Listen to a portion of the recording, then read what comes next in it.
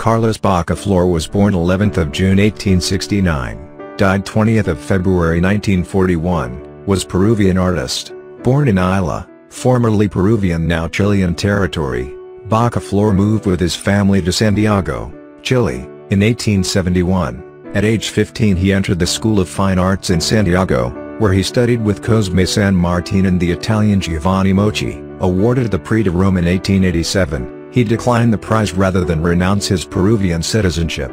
He moved to Lima shortly thereafter, where the government granted him a fellowship to study at the Royal Academy of Fine Arts in Rome. 3 years later he went to Paris to study with Benjamin Constant and Jean-Paul Laurens at the Julian Academy. He never returned to Peru. For many years Baca Flor lived in extreme poverty, but his luck changed when he obtained first prize at the Salon des Artistes in 1907. Soon afterward, banker John Pierpont Morgan commissioned him to do his portrait. Subsequently, he obtained portrait commissions from major personalities in the financial world. He painted 150 portraits, among them that of Cardinal Eugenio Pacelli, later Pope Pius XII.